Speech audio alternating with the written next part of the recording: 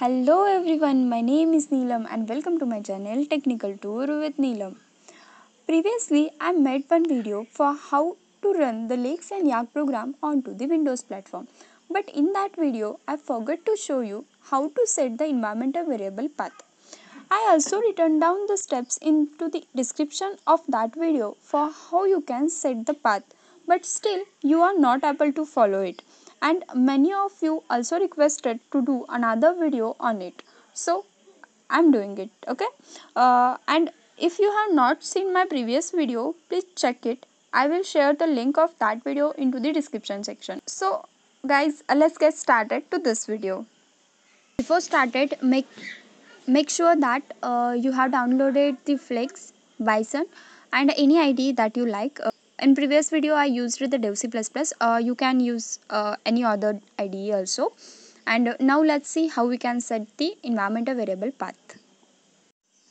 Okay, so first of all we need to go at the place where we have installed our Flex and Bison. So just go to this PC, then C drive, and then program files,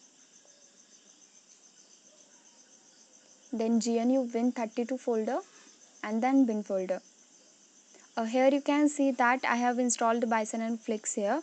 Do not copy this same path because path may be different at your side. Make sure you have copied correct path. Okay, so just select this path and copy it, Control C,